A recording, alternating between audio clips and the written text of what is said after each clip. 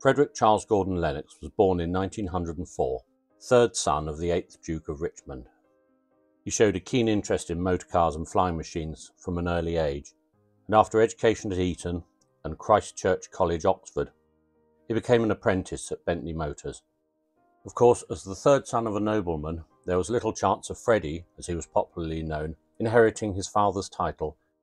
However, the first son had died in infancy, and the second son, Charles Henry, was killed fighting the Bolsheviks in Russia in August 1919. Thus Freddie became heir apparent. By the late 1920s, Freddie, under the nom de plume Freddie March, was a successful racing driver, scoring victories for Austin and MG, notably winning the Brooklands 500 for Austin in 1930. Freddie's father, the 8th Duke of Richmond, did not approve of his son's motor racing activities and withdrew his allowance for a while. This caused a rift, although by the early 1930s they had reconciled. In 1935, the 8th Duke died, leaving Freddie to become the 9th Duke of Richmond, along with a host of other titles, and inheriting the estate. Gordon Castle and the Scottish estate were quickly sold to pay death duties. The 9th Duke settled on the Goodwood estate, a few miles northeast of Chichester in West Sussex. In the following year, 1936, His Grace learnt to fly at the Yapton Aero Club at nearby Ford Aerodrome, shortly thereafter buying a 75 horsepower Sampson engine Swallow. A lifelong friend of the Duke's was Edmund Hordern.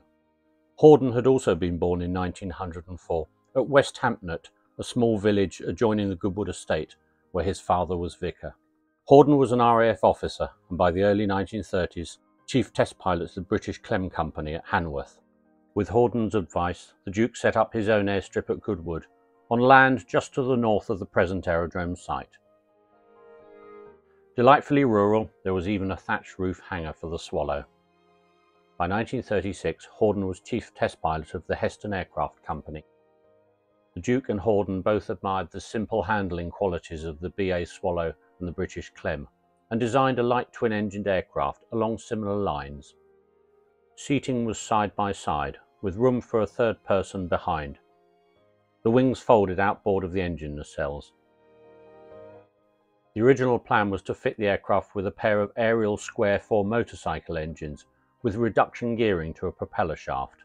The airframe was almost complete when Ariel withdrew their support for the project, engine designer Edward Turner citing torsional vibration issues as a reason not to proceed.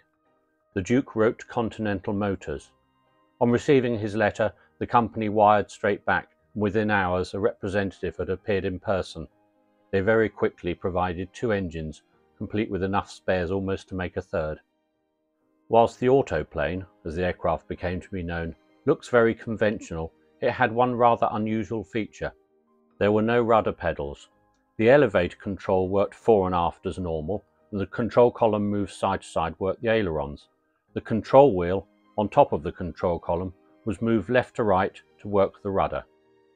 The aircraft first flew in October 1936, and whilst the controls were unconventional, test pilot Hordern and then the Duke both reported that it was very easy to fly. The only modification deemed necessary after test flying was to fit a slightly larger fin and rudder, after which the aircraft was issued with a permit to fly by the Air Ministry. The aircraft proved to be as simple to operate as the Duke and Hordern had hoped, and in the next 3 years it flew nearly 300 hours until the outbreak of the Second World War. In 1937, the Hordern-Richmond Company was formed, with the intention of putting the aircraft into production.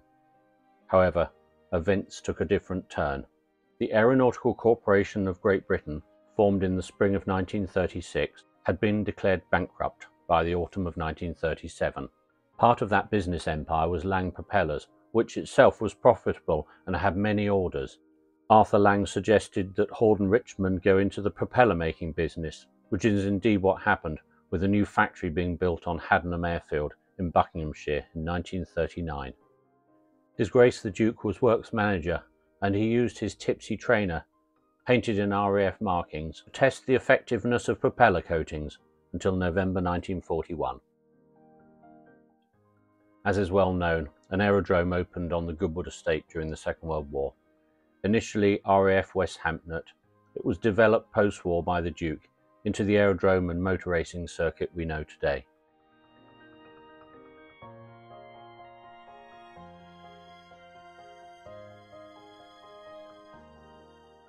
In a letter written to John Sproul in 1986, the Duke pondered the eventual fate of the autoplane, last seen strung up in the rafters of the propeller factory at Hordern in 1941.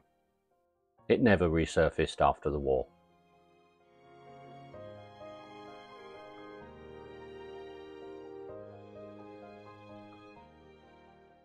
Thank you for watching.